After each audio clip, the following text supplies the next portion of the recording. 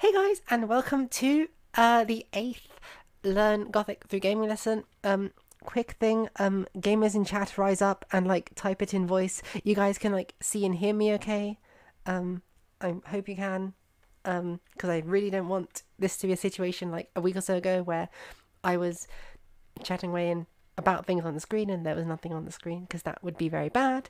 Because our topic for our historical tidbit topic for this week is in fact Visigothic art, because I talk a lot about the Ostrogoths. It's worth talking about the Visigoths also.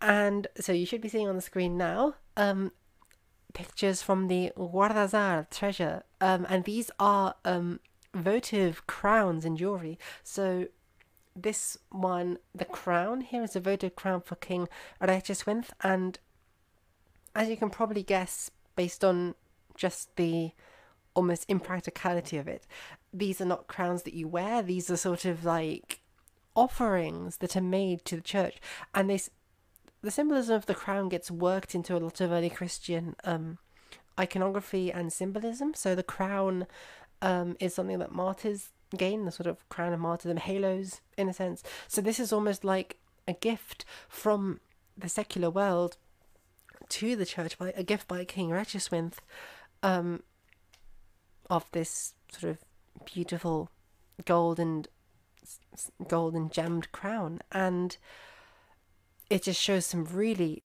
high points of Visigothic art. Absolutely lovely stuff. Here also is a medallion, which gives us it's a very interesting type of artifact that we start to get in the migration era. So it actually does happen in some cargo cults around the world today, where Western coins get refashioned into jewelry, and this would happen in the migration era also, especially because the further away you got from Italy and from Byzantium and these centers of Romanitas, the more that monetary trade and the monetary economy sort of faded away. Money became less useful. So obviously money would be backed up in terms of its worth by the emperors, right? And the further on we get into the Dark Ages, the more that you sort of have sort of petty kings and power being very transient.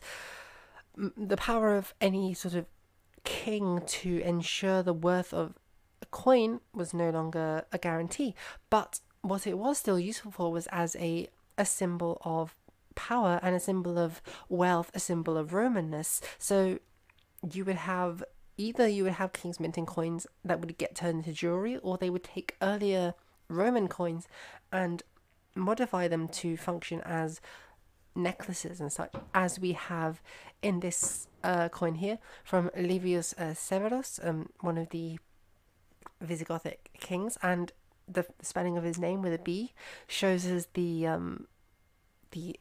sort of vulgar Latin pronunciation that they used in Visigothic Spain. Here's another one, and most of these are from the British Museum, because these are little artifacts that I used to go and walk by all the time, because I would visit once a week roughly when I was studying for my masters. I loved it. So here's one. It's got the inscription of Vivas in Dale, may you live with God. So a magical charm that you'd attach to your belt buckle, which I find quite cute. This type of gilded radiate-headed brooch, this is one of the few things that actually properly changes when the Germanic-speaking people settle Western Europe. This seems to be a style very popular with the Germanic-speaking people for reasons that, it's hard to say. I mean, it's literally could be as simple as a fashion choice.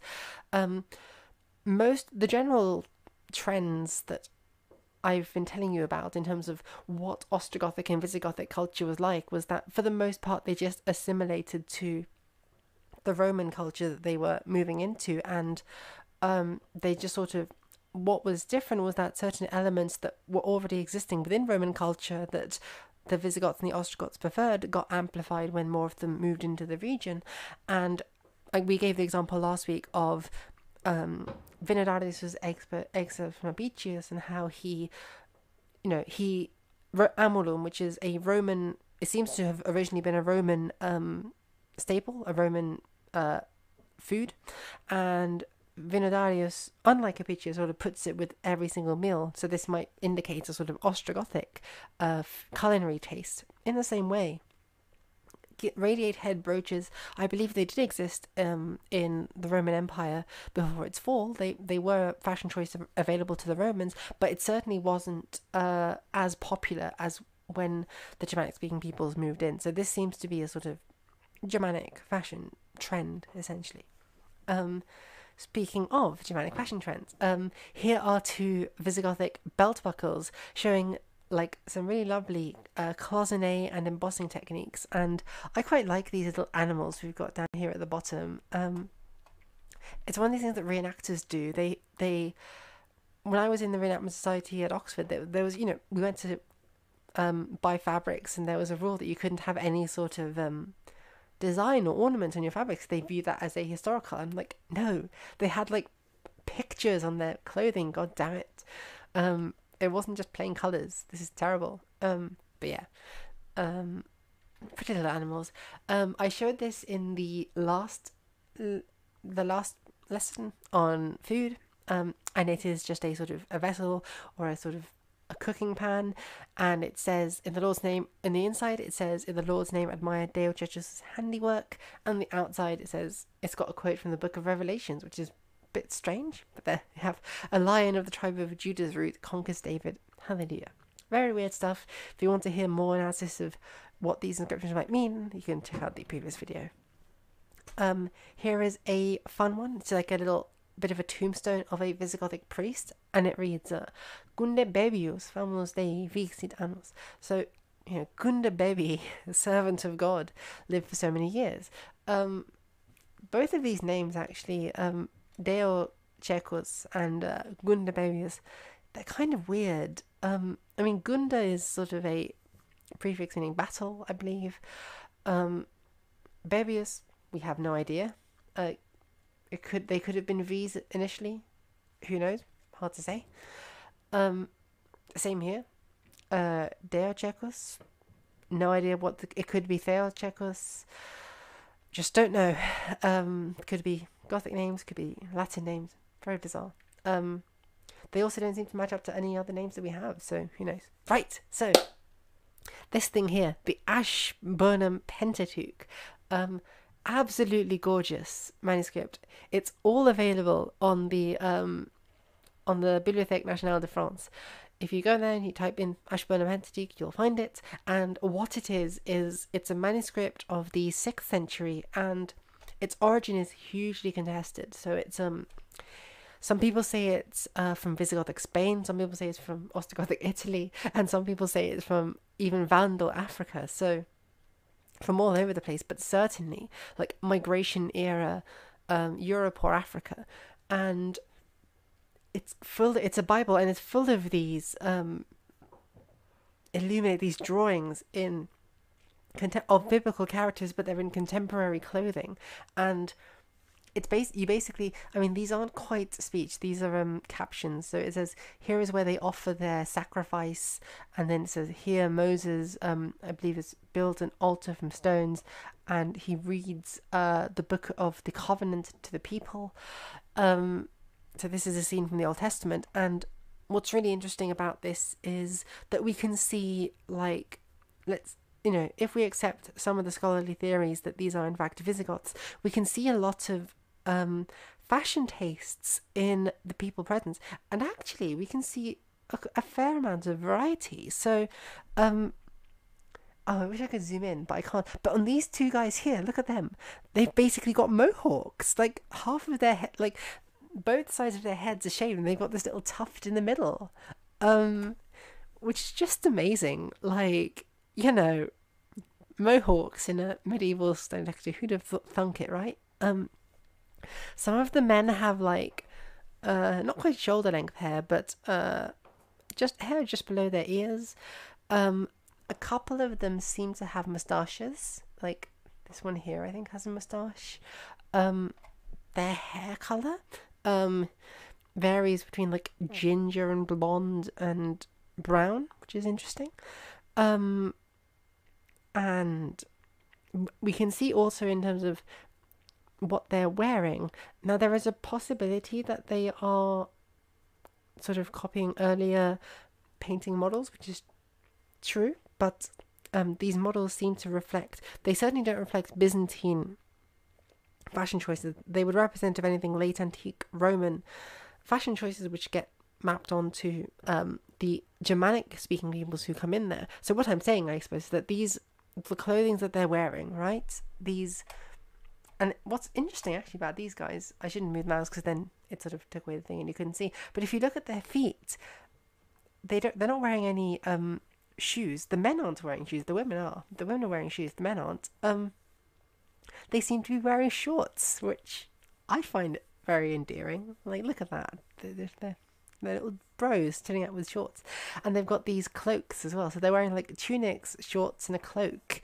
That seems to be the standard male garb. And the priests, by contrast, are wearing these robes and they're dressed in all white. Now, the robes are quite interesting. So if we contrast the priest and their robes to the women, like the women are also obviously wearing they are wearing, well, dresses, stole.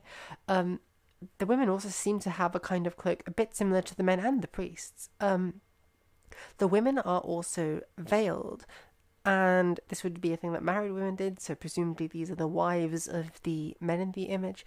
The women are adorned with this like Byzantine style jewelry, necklaces, earrings, much like we see in coins and in contemporary iconography.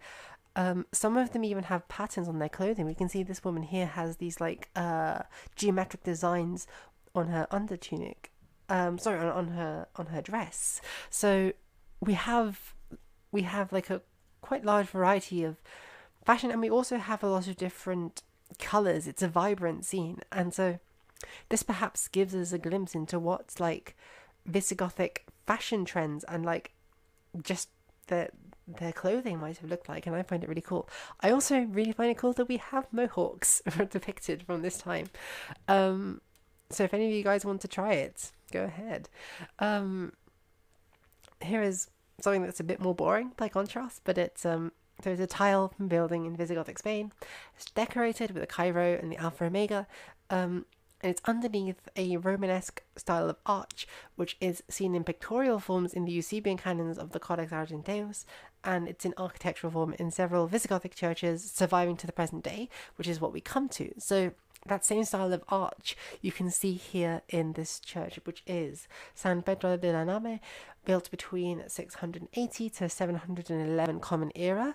And this style of church building is actually just basically Roman. So these churches initially were just modelled after Roman basilicas, and the forms were changed very little. They didn't yet have the architectural science or technology to build larger windows like they have in Gothic churches, proper Gothic, like high medieval churches, not Visigothic churches. So this has quite a few impacts actually on how lighting works within it. You just don't have that much light, and it really affects the atmosphere inside those churches. And this is the last item here. Sorry, I should have paused on that longer. This is another church, but frankly it's not that exciting. I just wanted to give you a second example. And here we are. This is my favourite, and this is the part where I invite you guys to give your perspective. So this is a horse girdle bit. It's part of an identical pair, and what it shows is it depicts here a man with a spear, and he is stabbing this monster up here, and the monster honestly almost looks a bit like either a manticore or a sheep, which, yeah, and this monster is being bitten by a dog over here, and this dog hind legs being held onto by this person whose body is overlain with the body of this long bird that's biting the man with the spear.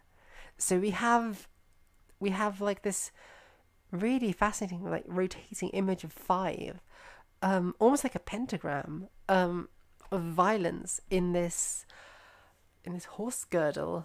And my thinking is that it might represent a sort of Visigothic legend that has not been recorded and has been lost to time. And yeah, do any of you guys have any thoughts, any interpretations on what this weird circle might mean, what it might signify? You can type it in voice as well if you'd rather, if you're shy to speak. I might have an idea. Go on, Oxo. I feel like I'm going to regret letting you do this, but go on. Well, so actually, I took a lot of classics courses when I was beginning college. I went to a small private school, and in it we talked about the fortune, like the wheel of fortune in life, and like this medieval concept of like going up and down the wheel of fortune, and how it's like not predictable and it'll always fluctuate back and forth. So maybe it's related to that. I really like that as an interpretation. And actually, you got a rip. I think it's a very good point because the medieval wheels of fortune normally have spokes on the outside, and we can sort of see that here. It actually looks like a wheel. I really like that as an interpretation, Oxter. I thought you were going to make a joke, but like, no, this is really good.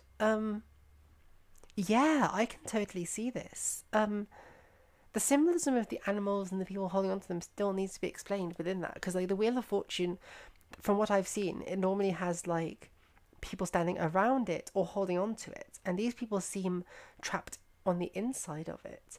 But I actually think that it's definitely got a wheel of fortune association, and that's something that they're trying to get across. Um, Perhaps it is something like that, of like the sort of a commentary on the vanity, the vainglory of these like secular violent quests to slay dragons and all the rest of this. Yeah, that's a really good point. Um, does anyone have any ideas about the sort of bird? I mean, it's almost tempting to look at it as this like half. I like to interpret it as a dragon, but we don't have any evidence that would lead us to that, because unless we think the dragons had scales, had feathers, which in art they don't really. They also don't really have wings at this period. They're sort of like almost like snakes basically. Um, and it's tempting for me to look at these two at the bottom as almost like a sort of combined monstrous creature, but it's probably not the case. It's probably just that the bird's body is overlaying this person there. I think certainly there's some kind of ideas about hunting going on here. This, the man and his dog, and with spear attacking this creature. I think it's got something to do with elite secular hunting activities. Perhaps it's meant to be a commentary on that, like a commentary on the fickle nature of the hunt and how it's subject so easily to the wheel of fortune. So, with us having had that scintillating, I hope, look at Visigothic art,